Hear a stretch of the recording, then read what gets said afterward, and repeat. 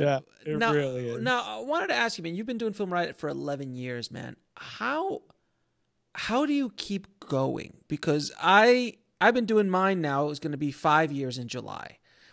And I've seen a lot of people come and go. I know you've seen a lot of people come and go as far as YouTubers, as far as podcasts, as far as film blogs that come and they go and they don't really stay, or they do a nice run for 3 or 4 years and then they're out. There's a level of endurance that is needed to do this kind of work. And while you're still also chasing your dream and also doing work that you want to do. And also building your business, because you've got to feed that business. I don't know about you, but for me, I find it so rewarding helping people. It's addictive. Yes. It's addictive now. I can't live without doing something like this, because I see the impact that my work is doing for people. And then I still get the pleasure to do my own work and direct my own movies and do my own projects and stuff like that. But the endurance is something that a lot of people jumping into this filmmaking space, either on YouTube or podcasting or blog, they have no understanding what it takes. Like I'm on episode I'm getting close to 400 on this podcast. And you know, you guys, how many videos do you guys have? Like we're almost at, because we don't count everything we put up, but as far as like episodes of Film Riot go, we're almost at 1,000. But if you would count everything, we're well over 1,000. But then we used to have a show called Film State, which was like a movie news show, and that had something like 400 episodes. So, you know, all together with like all short films, all videos we've done, you know, 2,000. It's probably around 2,000. Yeah. So that's an insane amount of work to create that much content and consistently do it, which is one of the reasons why you're one of the brands that has survived and are left at the mountaintop, if you will. There's a handful of those brands that have been around for a long time that are still around. But I remember brands and companies that were around when I was starting out there, gone. It's just, you know? Yeah, it is an endurance game. Like, you're definitely right about that. But I mean, I think just like the industry, you have to have a sickness, you know, there's like, you know, it takes a broken brain like we have, you know, that's just like where insanity. It's insanity. Insanity. It's just, you cannot help yourself. I mean, a story I told earlier on another show was, you know, Ballistic, when we shot that, there was 2 legs to Ballistic. Was an action sci-fi I did and released in like 2018, and there was an LA leg to it and there was a Texas leg to it. The Texas was all night stuff, it was thriller-ish, and the LA stuff was all day action. And there was about 100 plus people on set. We had like 6 to 8 cameras. We had practical explosions, wire work, dude lit on fire, you know, nice. This car that we were launching and blowing up, and madness. And I had to orchestrate this chaos. And dude, I dry heaved in the morning, and on the way to set every morning, I was like, I want to go back to the hotel. I want to go back to the hotel. I want to go back to the hotel. Oh yeah. But then the second those monitors come up, all that falls away. It becomes blinders, and you're just in it, and it's like game on.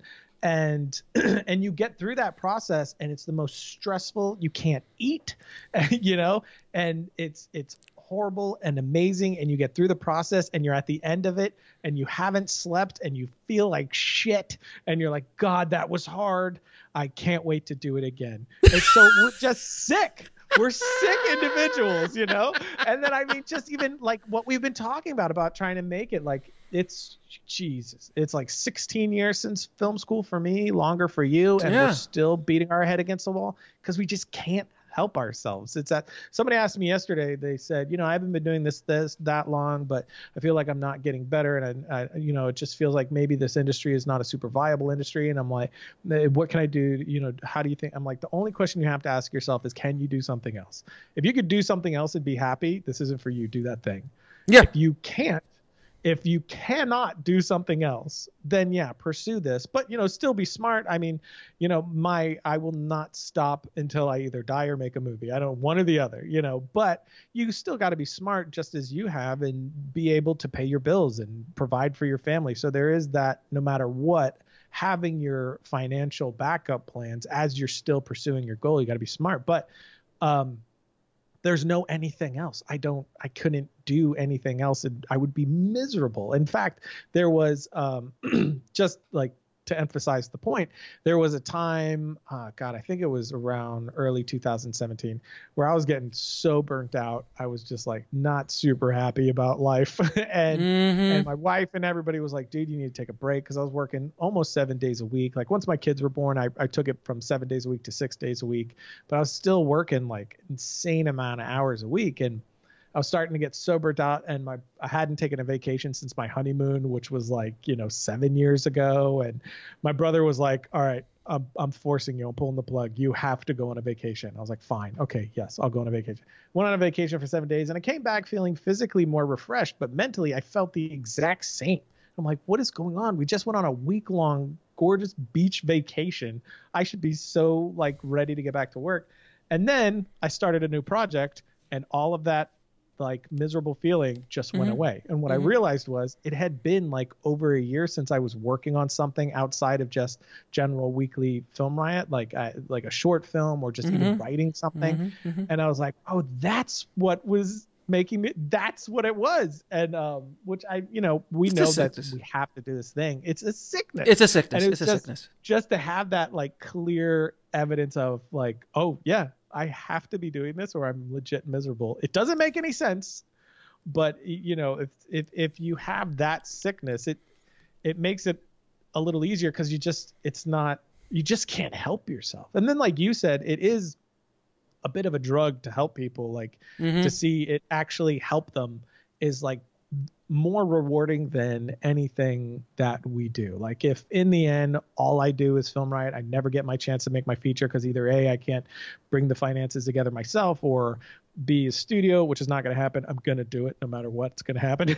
But even if that were the case, the reward that Film Riot has been for me, for us, would be totally worth it. Like there's been some meetings that I've had for people that, are way more advanced than me, and they're like, hey, I used to watch Film Riot when I was in film school, and I'm like, shut the fuck up, are you serious? That's crazy. It's crazy. Yeah. I've had that too. That's insane.